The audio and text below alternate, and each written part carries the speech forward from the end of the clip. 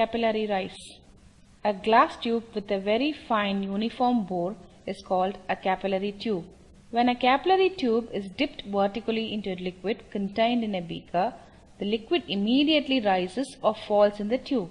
The rise or fall of a liquid in a very narrow capillary tube is given by H is equal to 2t cos theta divided by r rho g, where T is the surface tension of the given liquid, r is the radius of the capillary of the tube, rho is the density of the liquid, and g is the acceleration due to gravity. Theta is the angle of contact for the given pair of solid and liquid. The angle of contact is defined as the angle between the tangent to the liquid surface at the point of contact and the solid surface inside the liquid. This phenomenon of rise or fall of liquid in a capillary tube is called capillarity, and this capillarity is due to the property of surface tension of the liquids.